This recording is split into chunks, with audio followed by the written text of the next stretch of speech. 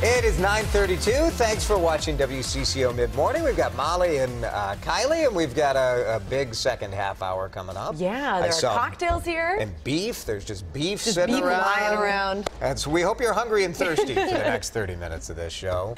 Oh, and you could definitely use like something to cool you down today. Yeah. Like a Slurpee. I don't know why that came to mind, but that was the first thing that came to mind when I thought of cooling down. Sure. But we do have a hot and humid day. You can see we also do have that green weather watcher. Not only is rain on the way, but we do have some strong thunderstorms, potentially even severe. So we're going to talk about the threat coming up. A proposal to ban the sale of menthol-related products in Minneapolis is getting a lot of attention.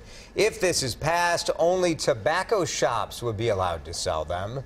City council chambers were packed during a public hearing yesterday. Supporters argue menthol targets young people, and they believe limiting their exposure will help young people never stop smoking. However, there is a lot of opposition to the proposal as well, from smokers and from some business owners who say a big portion of revenue comes from tobacco. Potentially half of our business coming in the store may not come here anymore because we don't have what they want. City Council could vote on this as early as in their August meeting. If they approve it, it would go into effect immediately, but enforcement would not begin for another year. It's been an extremely busy wildfire season in the West. More than 4.5 million acres have burned so far this year. That's up nearly 60% from last year. More wildfires broke out this weekend and are still burning. California is dealing with the most, and crews in the state have had to fight more than a dozen wildfires in the past few weeks. Montana also dealing with the fires. Evacuations are underway there after a wildfire destroyed dozens of homes and burned more than 220,000 acres. Well, I just checked the calendar, and the Super Bowl in Minneapolis is less than 200 days away. Workers trying to get U.S. Bank Stadium ready for it and for the upcoming season.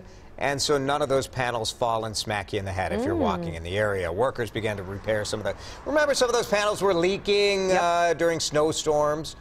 Heavy winds, so they were working on the outside of the billion-dollar facility yesterday. Those panel problems have kind of been plaguing the stadium in recent months. Several tiles detached during a winter storm last year.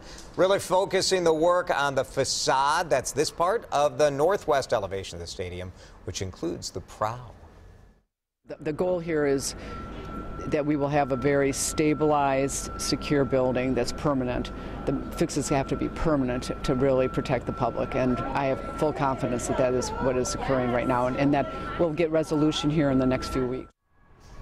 Work will take 4 weeks in some areas, up to 12 in others. The stadium is under warranty, so the general public will not have to pay for any of this extra work that is being done.